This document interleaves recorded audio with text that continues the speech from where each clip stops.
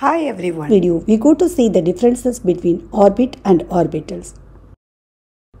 Orbit is a circular path around the nucleus where the electrons are revolving.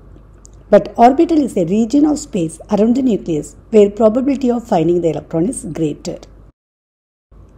Orbit represents 2D motion of the electron, whereas orbitals represent 3D motion of the electron. The maximum number of electrons in each orbit is 2n squared. Here n stands for number of orbit. But in orbitals, the maximum number of electrons in each orbital is only 2.